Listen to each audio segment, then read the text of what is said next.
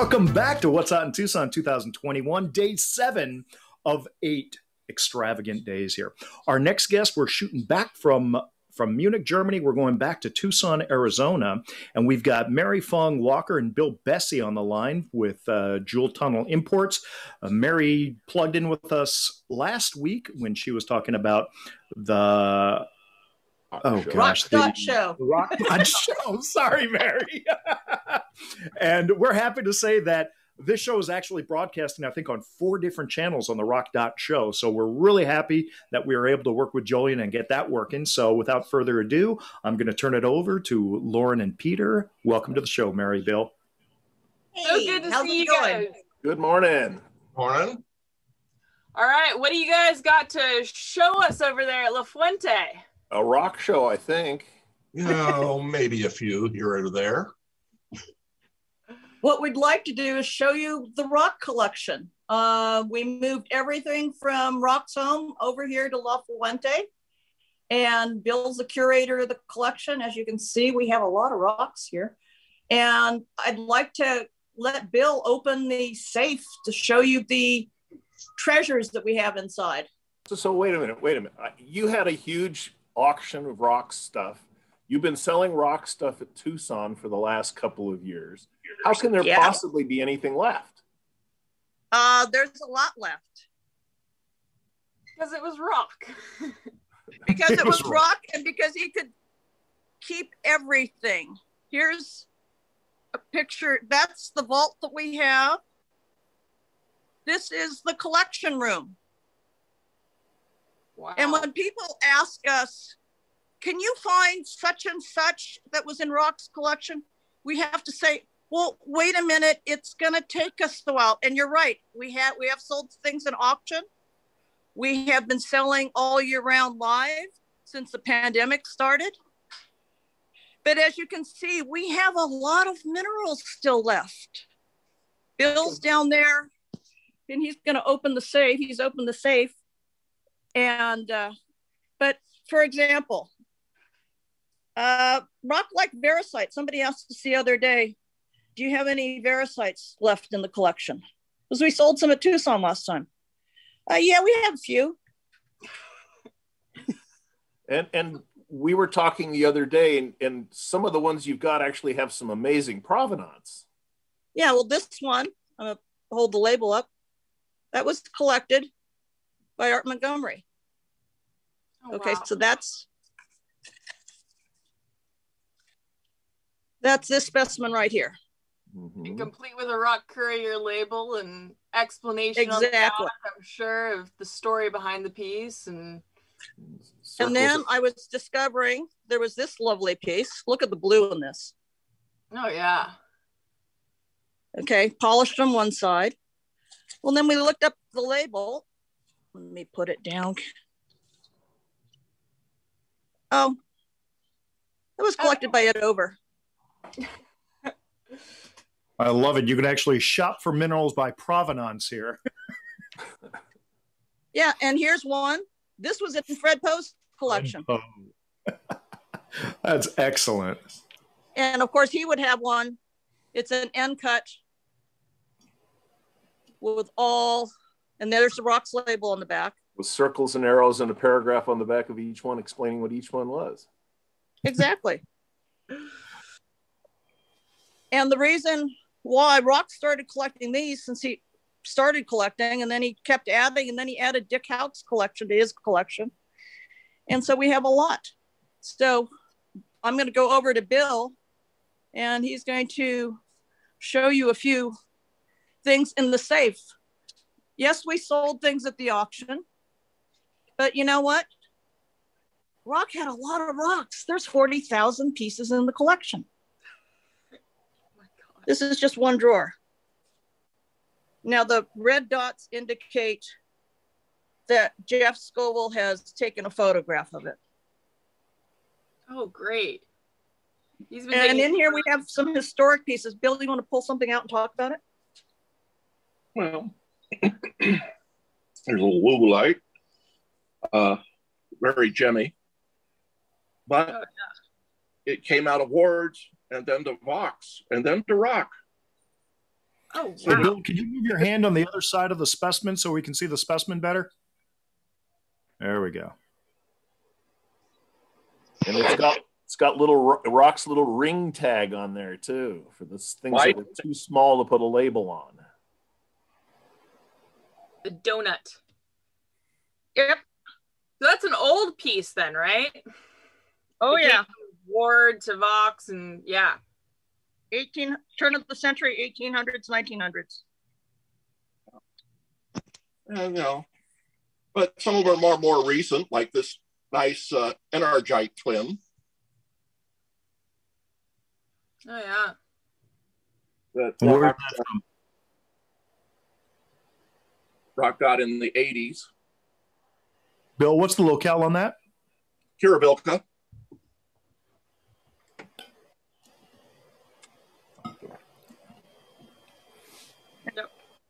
And Rock cataloged every piece that he could. And then we've been spending the time cataloging the stack of minerals that he hadn't gotten around to. Gosh. Wow.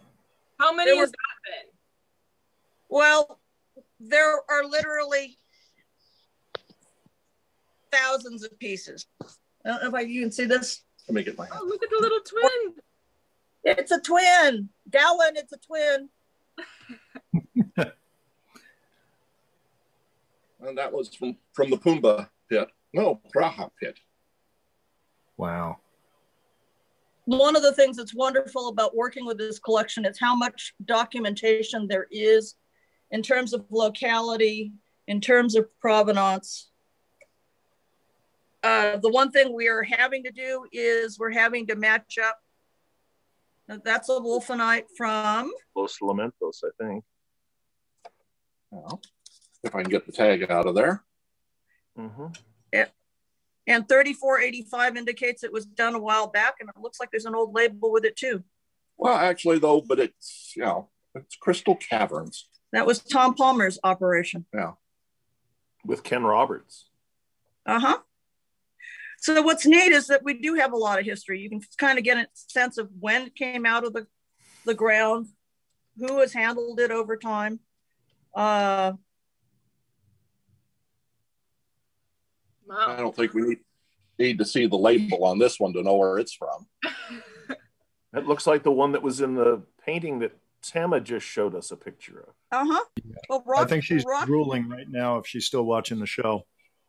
Yeah, Rock basically imported thousands of these in the day and sold them wholesale. I don't know where they've all gone. Ooh. Isn't that cool?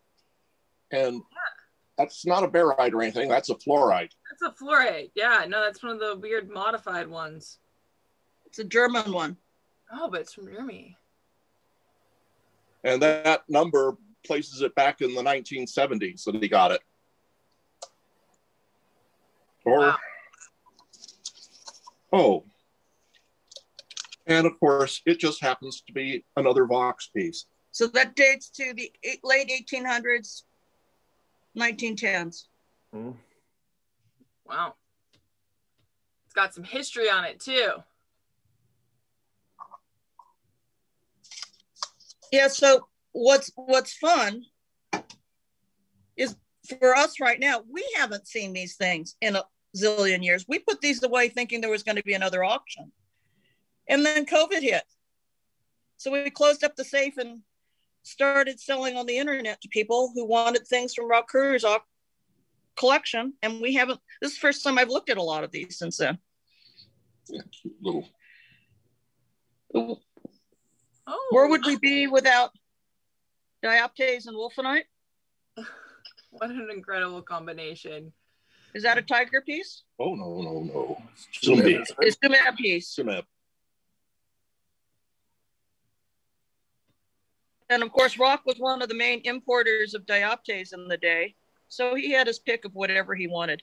The rule with Rock was whatever he wanted, he kept because he could. Hey, Bill, if you could let us know the locale of each piece for our viewers out there. That's a champion mine, California, White Mountains. And was that when he was collecting out there? I don't know if he collected this. I don't think I'm not sure he went to that mine. He did have a field collector do some work for him, though. Got it. If you guys see anything you want us to stop on. There's a Japan Law twin to the left. Further left. This one? It looks like Nuevo Mundo. Yeah. Looks like there's two of them on there, or is that just the angle of the camera? Yeah, nope. There's that one. I believe there's another one hiding in here, but right now I can't find it.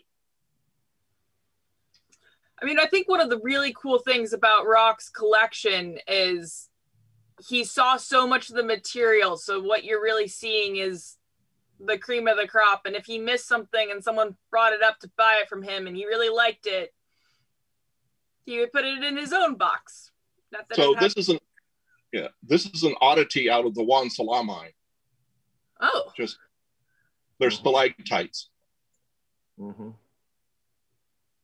Yeah, I think he put things in his box that you were going to buy, Lauren, and yep. I was going to buy, and I think everybody. And I think, didn't he do it to you when you were 6 years old? Yep. I learned my lesson that it doesn't matter how cute you are. He likes the rock. And it didn't even help that you were wearing a Crystals Not Pistols t-shirt from the first edition. He still did it to you. Now, this is a copper from Sumeb. Oh, wow. A little bit of cooperite hanging in there. You know, Rock's visual data banks were just unbelievable. He went to museums everywhere he could. He went to shows everywhere he could. He had very little patience for people who said, "Oh, this is the best of this mineral that's ever been," because he could sit there and run off 20 or 30 examples of better things that he'd seen in museums somewhere. And he also recognized that the best going was a moving target. And he wasn't shy about expressing his opinion. Never. And his photographic archives, let's see if I can get close in on this one. Yeah, maybe. There it is. That's from Ica, right? Atacamite in gypsum? Yes. I love this piece. Bill, tell me the locale again, please. This is from Peru, from the Ica. Yeah, Ica. I believe he has the lily mine. You have to take your. We have stickers on everything. Mm-hmm. Marvelous. Well, we better keep going through some of the drawers because, you know, as we know, it's hard to get through all of Rock's material, even if you're moving at a good pace. And you've got a drawer or two to go through. Yeah. Well, there's just a few rocks in here.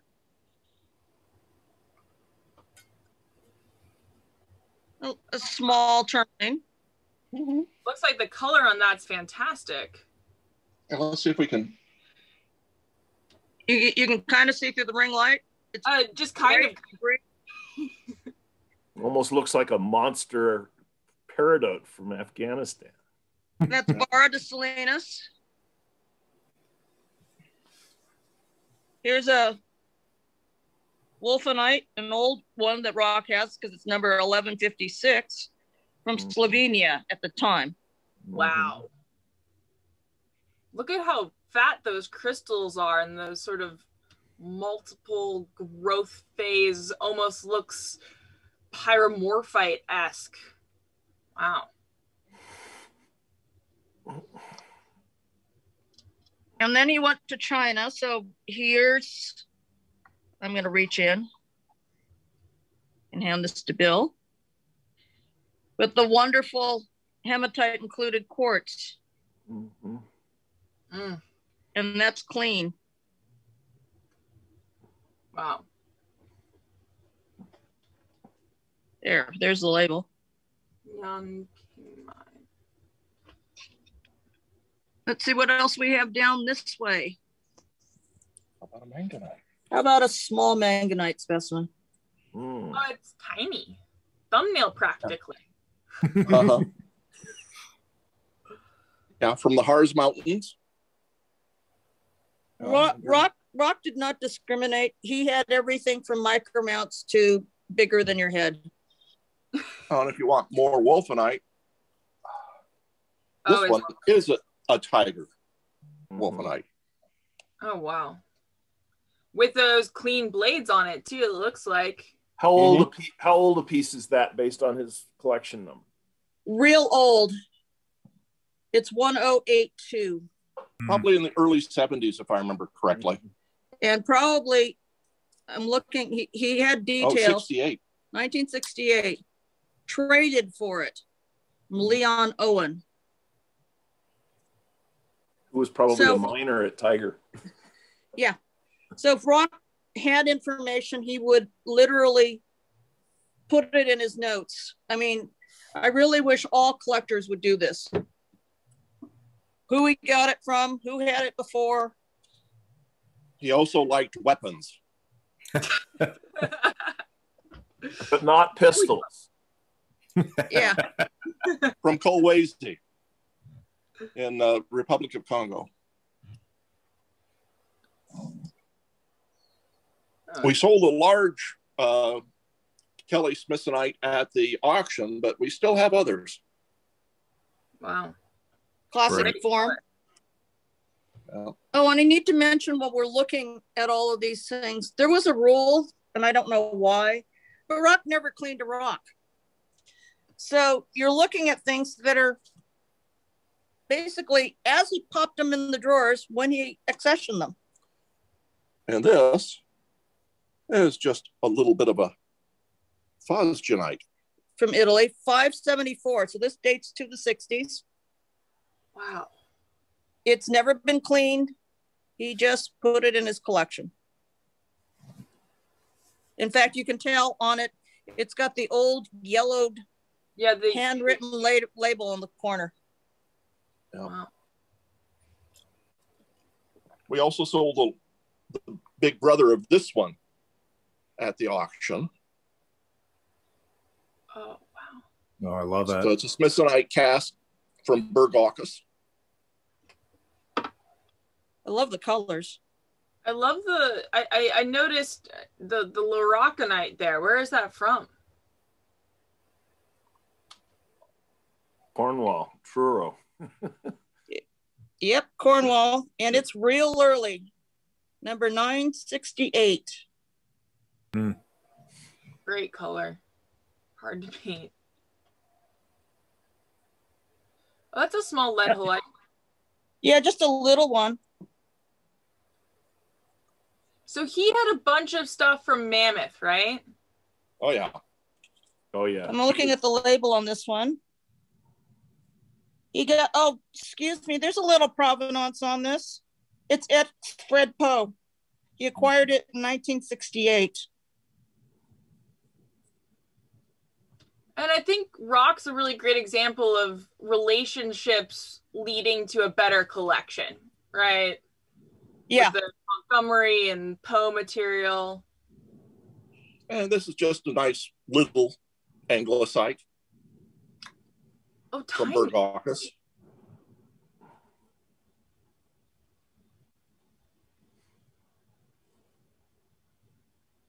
Yeah, I mean, when we first started working for Rock in the 70s, that's how we got to know so many mineral people in the community, because all the dealers would come to Rock's house and, you know, they'd sit and jaw about this, that, and the other thing. And we were just young collectors at the time, and it was like a wonderful way to learn about everything. And this is Tuisit. Wow. Morocco wolfenite. With good luster and good color and good composition. Yeah, the composition on that's great. It makes a beautiful V kind of leading your eyes up and out and over, and looks clean too. Mm-hmm. And of course, more dioptase. Never enough dioptase. And on the cal side with that contrast. Nice big crystals. Oh yeah, we have a picture of Rock where he has flats or dioptase taller than he is, and saying something basically, yeah, and it went to the ceiling.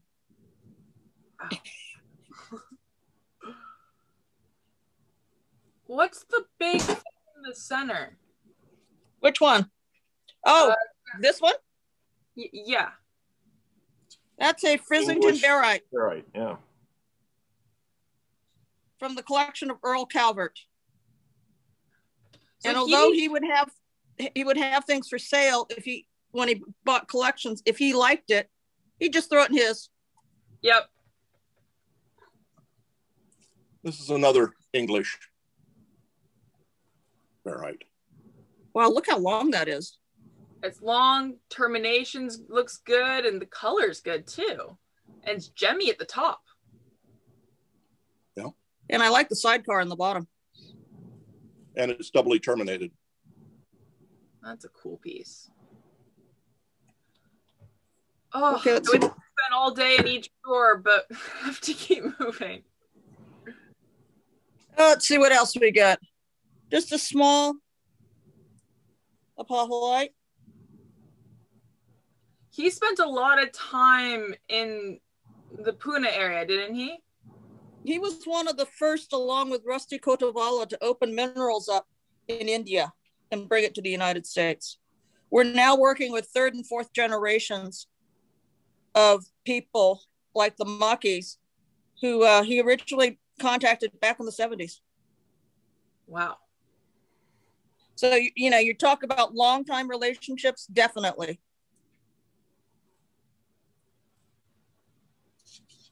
Here's another Frisington. And this one is a Vox piece. Mm-hmm. Oh. And we sold it. Go ahead. I was going to say, Rock wasn't shy. He'd have duplicates, triplicates, dozens. I love this piece so much. Yeah, Blackbird Vivianite. Yeah, is this the one that's on the nail?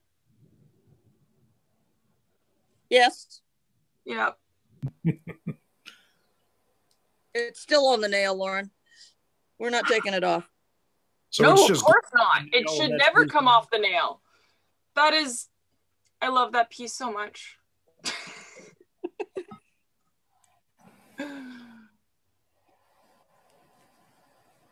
Oh, look at the cutie. Yeah. You know what? Oh, Freiberg. Sorry. Freiberg. Very early, number 621. What is specimen number 1? It was probably one. It was a Ulexite sphere. Thank you, Peter. I was going to ask that question, but I didn't want to stump anybody live, so I'm glad you did. Oh, I think Bill made up something just fine.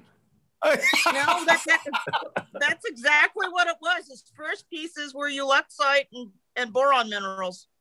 Mm-hmm.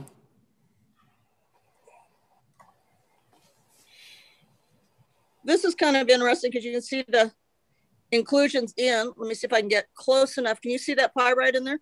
Yeah, and the inclusions out that have oxidized. And those are the oxidized ones on the outside. So he had a huge inclusion collection as well. Is that yes, he did. What's happening with that? Well, see over there, there's this case of flats. We haven't gone through them all yet. I don't know, Bill, we want to see if we can pop out an inclusion since Lauren has asked. Oh, come on, get to work. Use both hands or something. All right. No, not that one. Let's see here.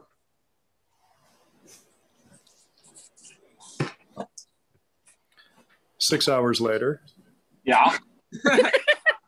I'll show you some pretty rocks that are on the table in the meantime. How about a rutilated quartz sphere? Wow. So fine. And oriented. Yeah, and so clean. Anything else in that box? Let's see what else is in the box. Well, that's a Larimar, but this one, if you want inclusions, if I can get it out of here. Holy guacamole. Wow.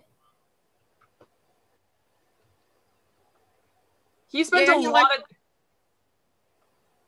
lot of time in Brazil, right? Yep. Wow. Oh, I guess we have to get back to the minerals too, huh? Well, there's a few on the table. We just kind of open. We're always opening flats to find out what we've got. And we're going to have to do research. Things like this. No label. It's Chinese, though. It's Chinese, but it was in a flat of things that he just hadn't gotten around to accessioning yet. So part of our job is to just research what's going on. Here's one of those cute little fluorite. Let's see if I can get it in focus for you guys. There we go. Oh, wow. That's a really good indicator. He didn't clean anything. It showed up and he stuck it in the box. Yeah, exactly. Really looks like someone dancing. Oh, nice. Wow. Thank you for resisting that vertical movement, Mary. That's going to make everybody dizzy.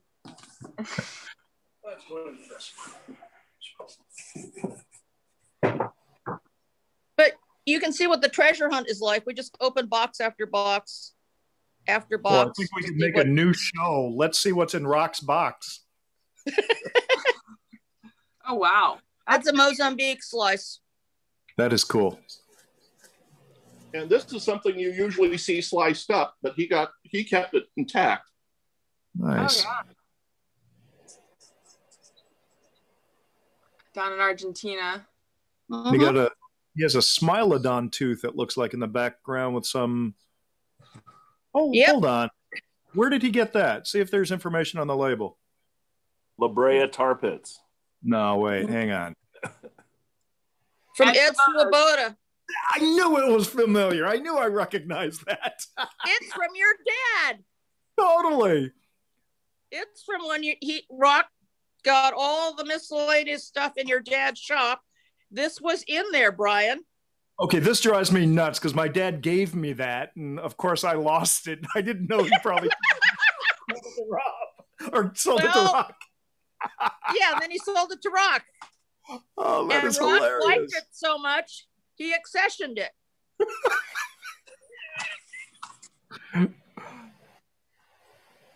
And Rock liked everything. So lapidary, minerals, these are just sets of agates that he had cut that he decided he liked. So he kept them instead of selling them. Marvelous. We were missing a couple of drawers back there, weren't we? Yeah, we can go back to the drawers. Oh. Here's some stuff that was just sitting out. Well, Bill goes and opens the drawers.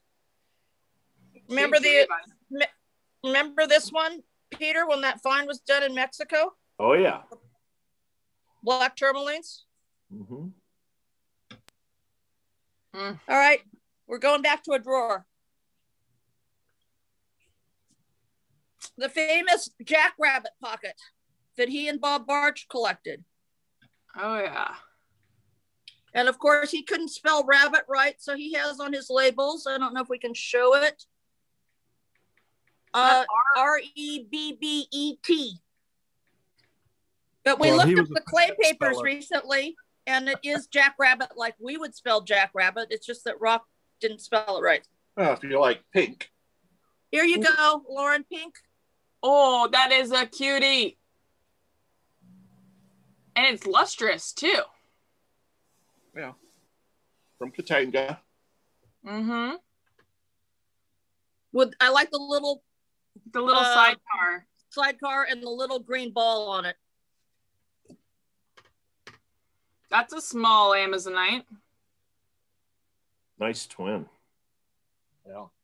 From Ethiopia. We sold its big brother at the last auction. This is the little one. We saw Granddad when we were in Chenzhou a year and a half ago. There was a guy there who had Amazonites from that locality that were 2 feet across and 3 feet tall. Unbelievable stuff. If you like rock forming minerals, how about a little magnetite with fluorite, ionophore? Mm-hmm. Oh, yeah. Nice sharp crystals there. Mm-hmm. And then one of the more recent classics. Mm-hmm. From China. Version. Yeah, uh-huh.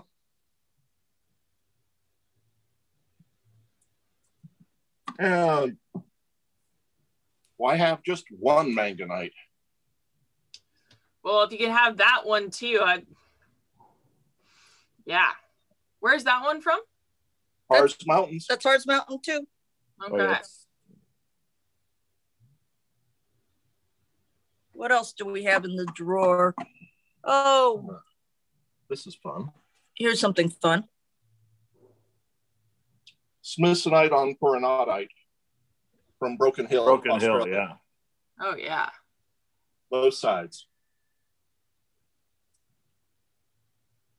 And it looks like in terms of labels, there's the rock hand painted label. There's an older collection label Yeah.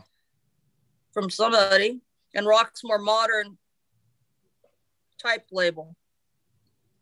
But he was fastidious about keeping all the collection information. Mm-hmm. Which is so important. And it's the reason, that it's one of the reasons why he was able to help out so much with Mindat was he had that information. Yeah. So now he liked color just like everybody. Sumeb and Kelly, Mm-hmm. the bow tie ones from Kelly. On Matrix too. Oh yeah. Okay. Shall we go for another drawer? You want another drawer? Yeah. You're not tired of this? Was that a question? Rhetorical, I'm sure. Oh, wow. That's a great yellow. Yep, that's the Meikle mine. Casey Jones.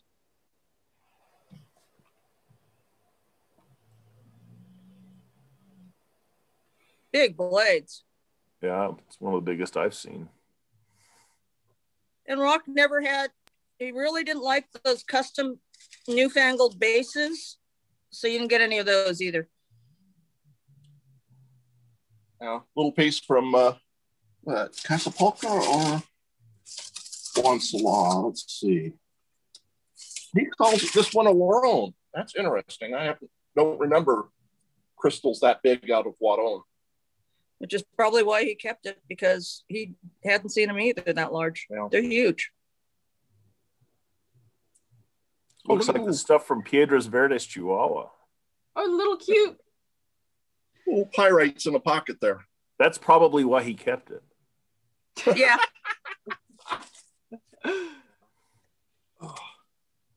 And he liked his pyrites, of course. Oh, yeah. He had 1,000 or 2,000 of them, didn't he? Yeah, just about as many as he had Molly Prenites. Mm-hmm. Somebody once asked him why he had so many of one particular thing or another. His answer was because he could. Yeah. It's like, why did you climb the mountain? Because it's there. Like, here's another one of the pyrites. Mm-hmm. And look at it. I'm going to get in. It's a knob. Oh, wait, that's actually connected to it. I thought that was a second piece. Nope, it's a knob. Wow. Which is why, again, it was interesting. Mm-hmm. And so he could. He used to let all of us help him unwrap when he got these shipments in. And then show him the things that you liked. And then he'd say, thank you for unwrapping them. And he put it in his pile. Hey, Mary, we've got about 5 minutes left. I know you've got something you want to share with us at the end of the show. So just heads up. Okay. Nice little flux cerussite. Intact. Again, not cleaned. Nothing. This is just as he put it in the box. Galena stalactite covered in smithsonite from Sumet. Wow, that's cool. Now, I guess we should go on to the piece we've been keeping in the dark. Now, literally, this has been kept in the dark since Rock got it into the States. It's just exactly as it's been. That's all Realgar. It's been kept out of the light. I wish you could see Lauren's face. She thought it was she thought it was a Proustite to begin with, and then she realized it. Which you would also keep in the dark. Wow. Wow. And that's an older piece too, right? Yeah. Probably early 2000s. Or So red. 19. Yeah, it's so red. And it's because he just literally got them in and then he put them in the safe.